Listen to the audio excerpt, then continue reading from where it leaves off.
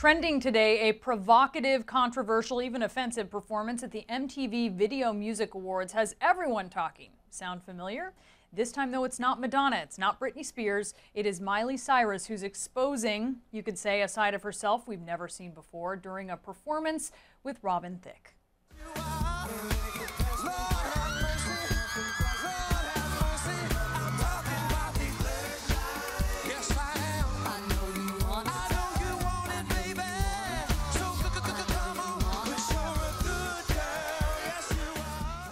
All right, let's go ahead now and join the discussion that is just burning up social media. John Murray is here in Washington, entertainment journalist and editor-in-chief of alwaysalist.com.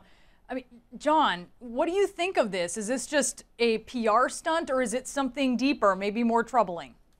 Brianna, if this performance had a name, it'd be called Hannah Montana's Musical Meltdown. I watched her performance last night like I watch most horror films, with my hands over my eyes.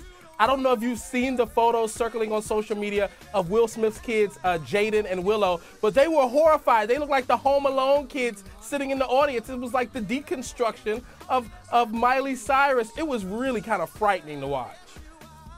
Okay, so I mean, I was sort of fascinated by this because she doesn't dance that great, let's be honest. So it was a whole lot of like, it was like her Gene Simmons length tongue and just a lot of gross stuff going on. But I want to talk to you about something that her dad, singer Billy Ray Cyrus, tweeted out.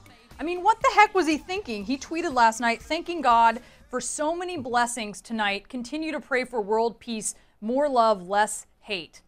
I mean, this is so disconnected from what was happening last night. Absolutely. Clearly, his Twitter timeline must have been flooded with all the people who were outraged by the performance. But at the end of the performance, her mother stood up and gave her a standing ovation. Listen, I know parents across the country are making sure that their daughters are going to Bible class and Sunday school this week because this was a cautionary guide.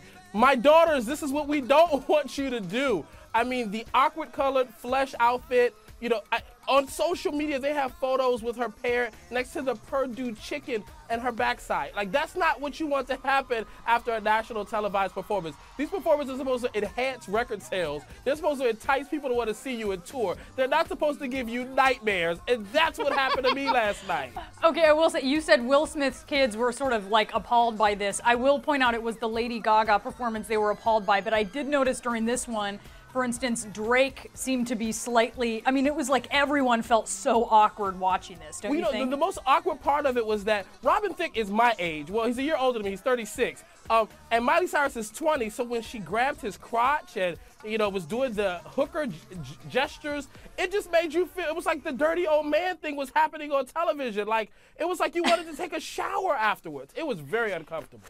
Yeah, it really was. John Murray, thanks so much.